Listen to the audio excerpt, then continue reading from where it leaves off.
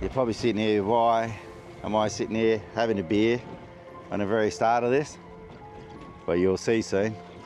You keep watching, you'll find out all the interesting hard parts, getting in here, and then the rewarding parts. I'm going to tell you a bit about the story, how we actually got into the Pentecost River. I've never been here in such low tide, on a neeps. I didn't even think it was going to be possible to get in here. I took a big risk. I thought I was actually going to get stuck on a sandbar. Had a fair idea which sandbar it was, and if I knew if I just passed that, I had a bit of a chance. But honestly, I did not expect to actually push in on these neap tides.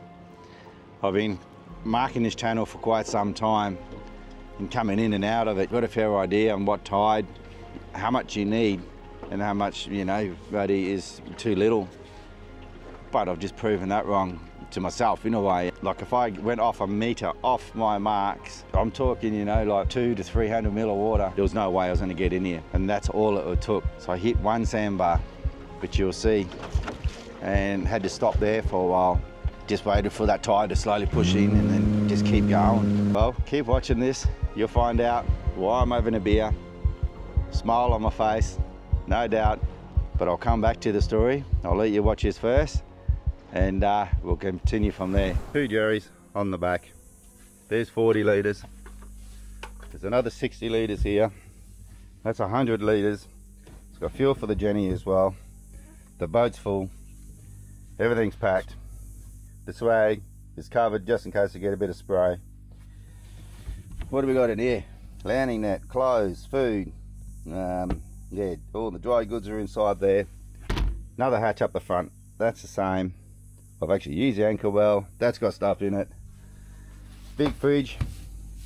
All the food, everything's in there. We've got another 20 litres of water. So plenty of water. Heaps of water in the fridge. And the Starlink. Well, this could be a disaster. Where I'm going today, it's just going to be a nightmare if I get caught, or hopefully a bloody ripper. It's going to be a toss-up. I could get stuck on sandbars for 2 days. It's going to be absolutely crazy if I do, but we'll survive. I've got enough water, I've got enough food, I've got shelter, I've got, you know, to get out of this sun because it's absolutely blooming hot. The flies are about. But I should be safe if I do get caught out. Come along, let's see how we go on this adventure, or it could be a survival adventure. I don't know what's going to happen yet. Come along guys, let's get out there. So this is where the fun begins. Sandbars all the way through here. The water is really, really dirty. I'm not sure what's going on. Maybe it stirred it up from that rain.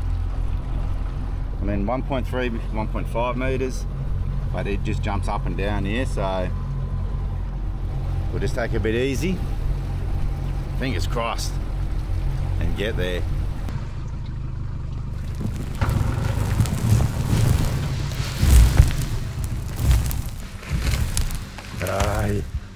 Alright, first sandbar, we're on. Bugger. Lift the motor up here. Hopefully drift off this thing. Just changes so much here, it's crazy. But we got incoming tide. We're right for now. You can see there, I'm in between the islands, a lot of sandbars. Ooh, hey birds, go away. Okay, I'm getting away from these birds. Whoa. What the heck is going on then? They were just chasing me. You can see there's a shadow line in the water there. So I'm right on this sandbar here. It curves around. Hopefully I can drift over this soon. Keep making the journey through. I'm just gonna rock my boat side to side and just slowly creep forward. I'm actually thinking I should have come around along this island here. We'll have a look and see if there's a deeper channel there. But I'm thinking, oh, you can still see a shadow line there as well. It actually changes every year. So the direction what I've got to try and head to, basically straight over from here and head over towards the other side. I'm slowly moving at the moment. So we have some big fires here at the moment. It is just smoke everywhere. It's actually been like that for the last week. So the point we're heading to is right up in the back here. Now there is sandbars all the way through. We'll have to see just how we go. It's actually up a bit further I'm getting worried about. And if I get stuck, I will be stuck there for 2 days on a sandbar. So this fishing trip will actually turn into a survival trip. Oh, here we go. I'm actually starting to move. I'm gonna bring the drone back down and just keep pushing as far as I can. And we're drifting again. All right, try again. We're going to try and get over to the other side here. Sandbars in the middle. I'm not liking it. Coming through full 300 mil of water, idling. Still got a fair way to go, so we can get up there. That was absolutely crazy. Oh, I made it. I've got goosebumps. That's just insane. I did not know you could get up here on this tide. So we finally get into the Pentecost River. Got to the mouth. Once I get to the mouth, I knew I was right. It was a you ripper. I knew I could get up in, you know, where I wanted to get to. So I was like, you beauty. Come in, this is the first day. I've kind of like, it's already incoming tide and it's pushing up. So I've kind of missed the best part of the run. So I get to the back. Being the Neeps, I thought it'd actually be nice and clean and green and, you know, just not dirty where spring tides are pushing in and turning over. The wind blew up, the water was dirty, and it was like, oh no. These tides are dropping, so they're getting smaller. So I just pushed through on this tide, so I'm actually stuck here. I can't get out. I'm committed. I'm thinking, what? I'm going to be trolling. It's going to be dirty water. Oh no. What have I done?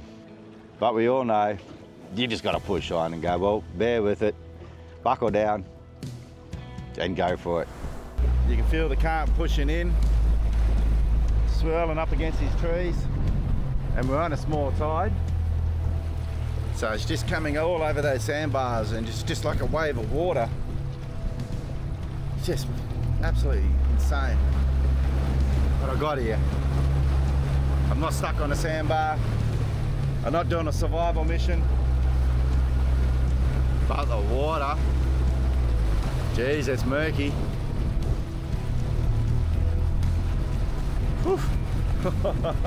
You little ripper. See the sandbar right through, that extends over the other side. I've worked out where the channel is and just kind of kept to it.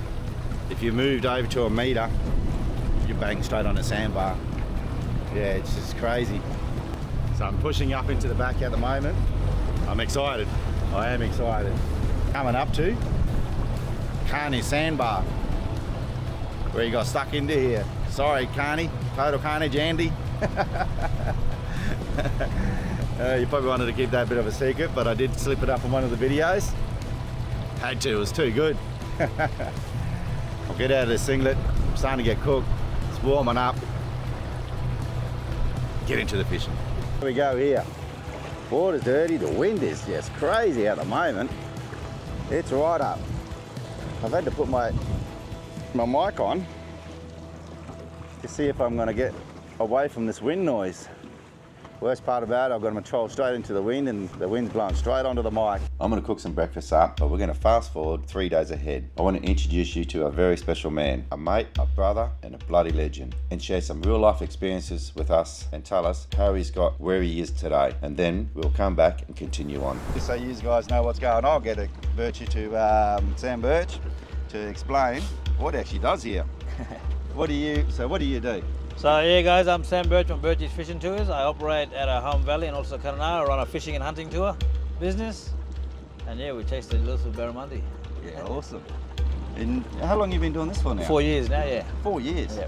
Well, I know you've been busy and like your 4-wheel drive tours, I see the guys on TV, yeah. all 4x4. So yeah, I do 10-day tag-along tours, I do overnight camps, I do 5-day tag-along, I do fishing and hunting, 2 different types of fishing and hunting. We've got one with just a bush turkey and then all-day fishing. And then we got the full experience, I call it, where you smoking ceremony, turkey shooting, fishing, and then we're going to shoot a cow and butcher him up. Yeah, nice. Show people on how we do it out here. This is our supermarket out here. We get all our food from out here and just give them an experience of a lifetime. Yeah, that'd be bloody awesome. So how many nights is that? Or it all depends, does it? Or? Oh, so the full experience, we do that in a day. Just a day from 5 a.m. to 5 p.m. Yep. And then the same thing with the bush turkey. We do 5 to 5 as well. With the fishing and hunt, just the fishing, it's from 6 a.m. to 3 p.m. daily. Yeah, right. And then we do the 10-day tag along the Umulgari track. 10, right. And like, I mean, that Umulgari track, that's nothing to muck around with, eh? Yeah, no, that's next level stuff. That's stuff. Turn boys into men, I call it. Have you? Yeah, well, that's it, exactly. Have you had so much dramas with your cars or anything? Nah, just little things, yeah. Just little shockies, springs. Shockies, yeah, springs or U-bolts. U-bolts the main ones. Yeah, all right, like dragging. Yeah, on 79s, yeah, because it's very low. Yeah, yeah. I'm right. I run an old 80 series. I just thrashed that thing. Oh, that's yeah. I always say if the mud ain't flying, you ain't trying. Good stuff. Because who did I see? Is that Sean? Yeah, Sean over that. Yeah. He's got the 80 series too, hasn't he? Yeah, Sooty. Sooty, yeah. Mine's called Big Baz. Yeah. So what time of year do you actually get out and work? So the 10-day tag along. We'll start with that one. That goes from May until late September. Then it's just cool weather camping, and you can get to places when the water drops. After it's a bit too hot, and then I'm open all year for the rest, for overnight stays and the 5-day tag-alongs, and the day fishing and the fishing and hunting. Yeah, so I operate all year round. Yeah. Is it just all like private bookings through your website or so Facebook? Instagram? Yeah, so Facebook, Instagram, website. Now, and also this year I went global as well. My business is global. Yeah, I'm on global all overseas. So that's good.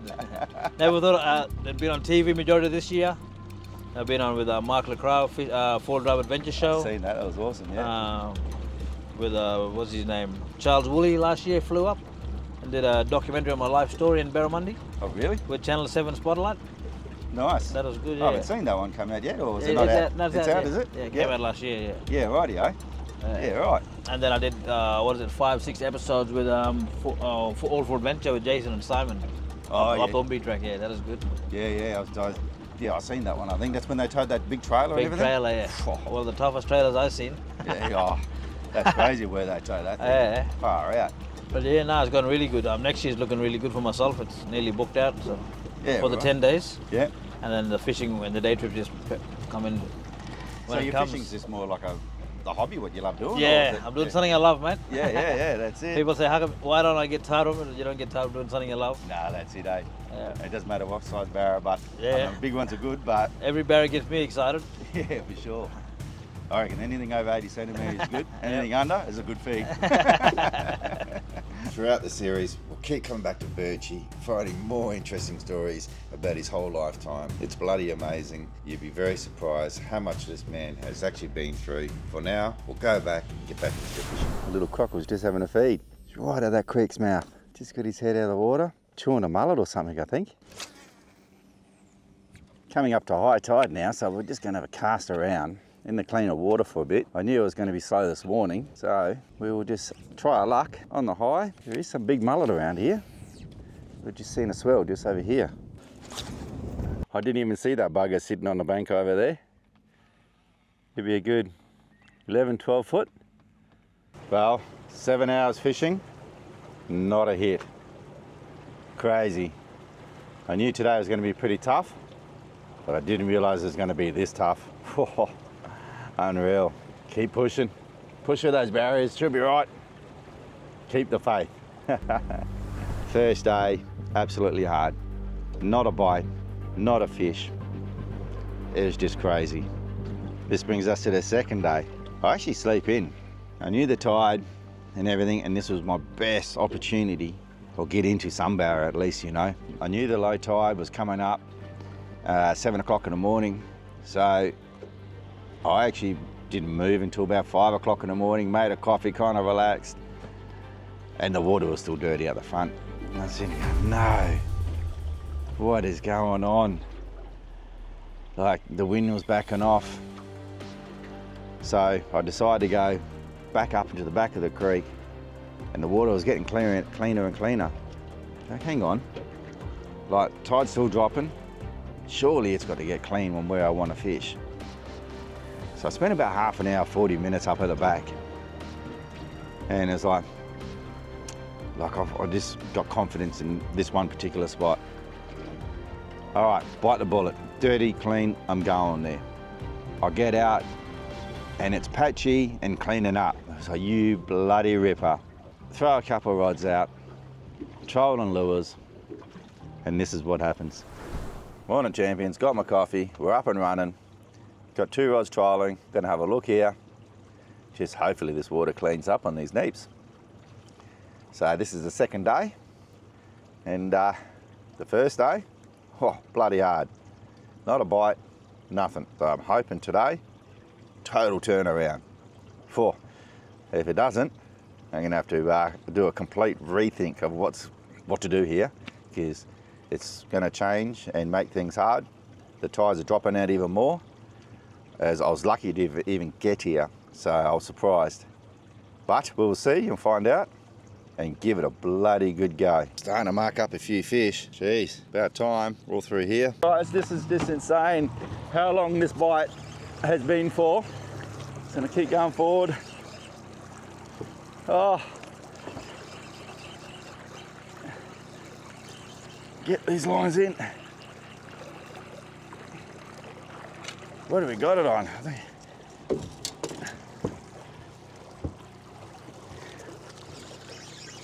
Wow, absolutely crazy. That has been, I think, like 13, 14 hours. Ooh. Oh, he's not a bad fish. Oh, yes. Wow, as I was saying, 13, 14 hours to actually get a bite.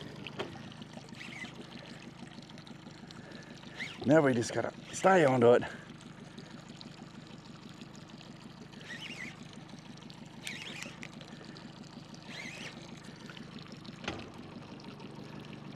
I'm gonna move up to the front of the boat.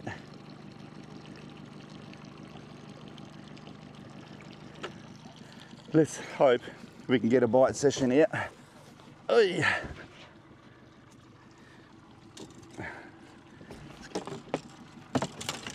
Oh. Oh, it's a nice fish. Very nice fish.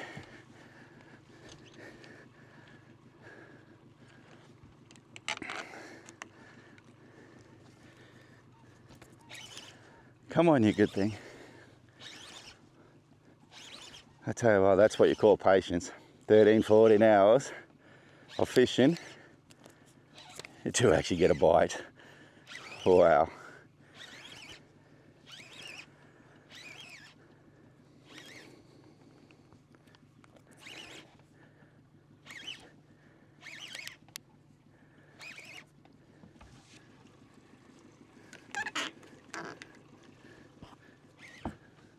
Oh, he's a bloody really good fish, actually.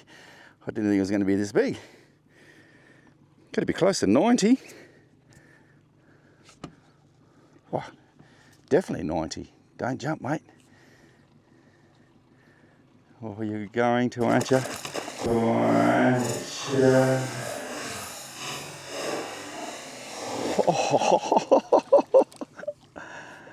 Oh, come away.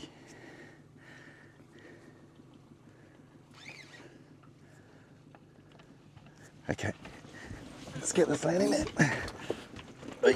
Oh, what am I hooked up on?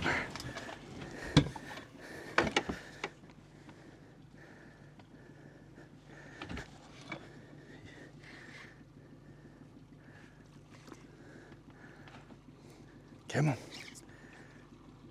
I've been waiting for you for a very long time.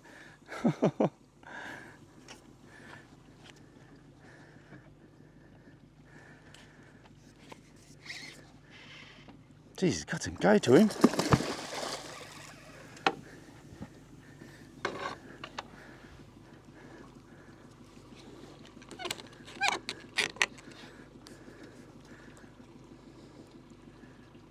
Come on, mate. Over this way.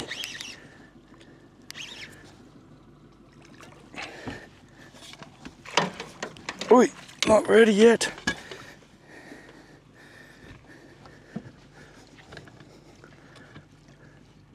Okay, mate, relax, relax. We'll get you off. Here we go.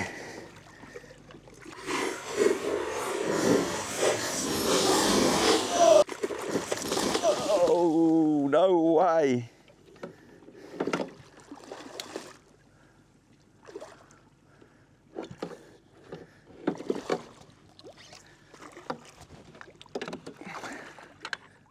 Gee, here we go this time.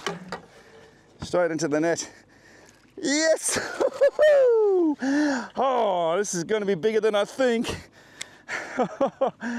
Oh, absolute crazy. All right. Come on, up you come. Oh, definitely 90s. Oh. Okay.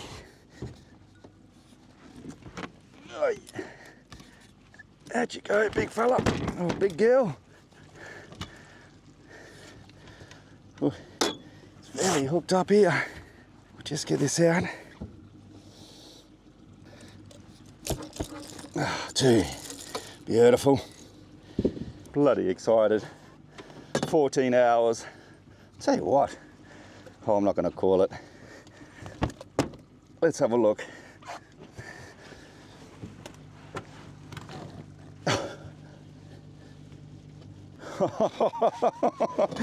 Oh, 14 hours, guys. Unbelievable. And guess what? Smack on a meter. That is bloody awesome.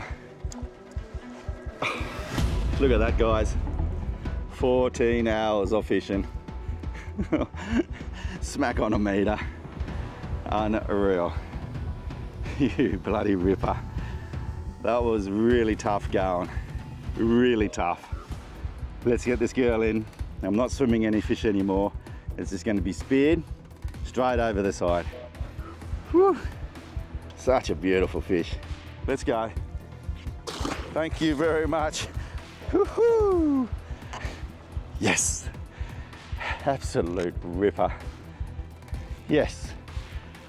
14 hours for one bite. Crazy. Mind blowing. All right. Let's see if we get a bite and keep it going. Smack on a meter. Unbelievable. Fish number one, 14 and a half hours later.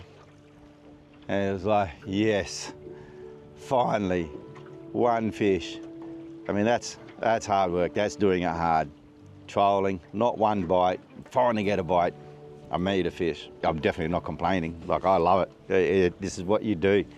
You come out here and try and catch a big fish, and that's what it's all about. I mean, I love catching small fish as well, but when you get a big one, you release it, there's just nothing better. It's just awesome. Then comes the second fish, 70 centimeters, straight after the meter fish, and I lose it. Up next to the boat, about 3 meters off, spits it. Oh. Now, when you're doing these videos for you guys, you know, you're just thinking to yourself, oh gosh, like, how am I going to put a video together? This is just crazy. I've got one fish. I've lost one fish. How am I going to put a vlog? Stress levels are starting to go up. Not really. I'm pretty relaxed. If it happens, it happens, you know, so I'm just, yeah, I'm pretty queasy like that. You try your best. You make it work. If it works, it works. If it doesn't, it doesn't. So 6.5 hours later, you know, I went and got some bait, tried to keep them alive. They died straight away. Water temp was 32.8 degrees. I had them in a bucket, and yeah, there was just no way they were going to live. So after I pulled them out, I got a couple of caddies. I'm thinking, nah, bugger this baiting. They start trolling. So the fish seem to be coming up high. I'm going to put a small Bobby Dazzler on, Guns N' Roses. I can tell you one thing, oh, it is hot. Come on, fish. I can see him there, so it's giving me some hope. You got that one so far, but you're not a bad fish to start with. It just shows you how like barra fishing or any type of fishing, it's not that easy. It's, you know, you can actually really work for it and not pay off at all.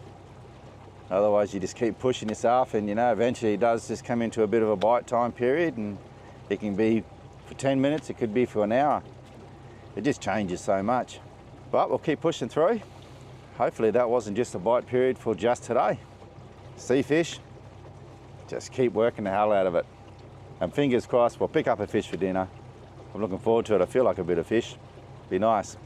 The water's a beautiful colour, absolutely beautiful. From yesterday, the water was absolutely dirty, and we had the wind come up. The breeze is starting to come in a little bit now, but it's beautiful. You see all these fishing programs on TV and stuff, or YouTube, you know, it's never that easy.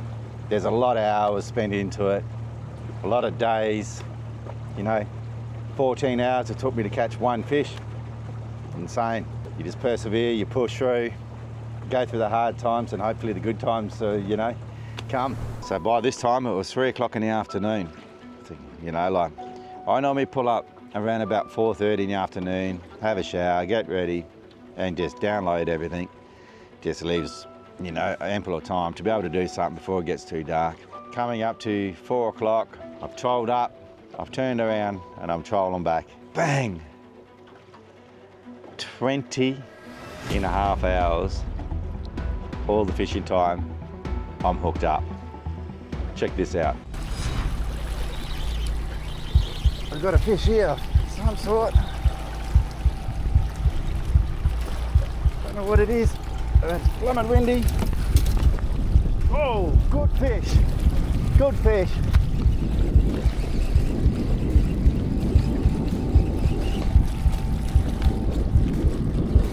Oh, I'm hoping there's marks on. See if I can turn this mic on for you guys.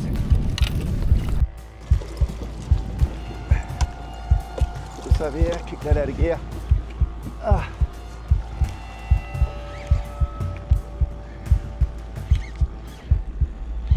Whoa. Geez, wind.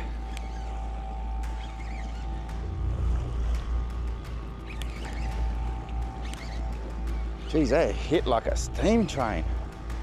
I think it's a good fish, I'm not sure. Oh, it's about to come onto the surface. Oh, it's a great fish. I want to see if I can get around to the other side of this. Try and get him in the sun for you.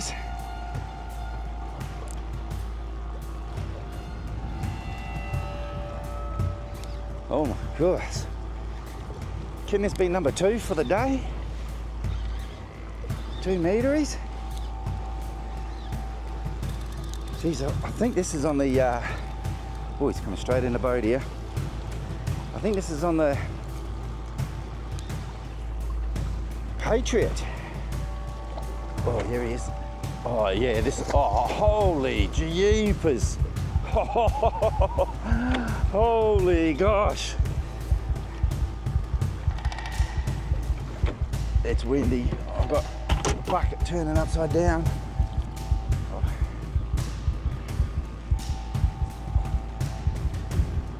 Bloody starling's getting in the way.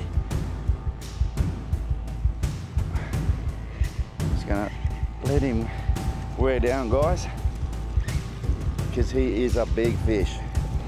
Whoa.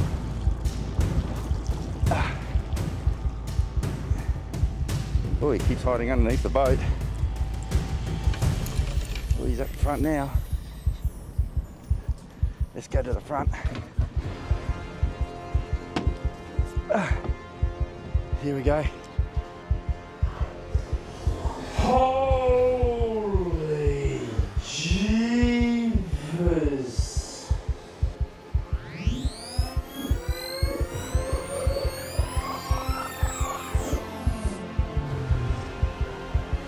Holy jeepers. Oh, come on, you could think.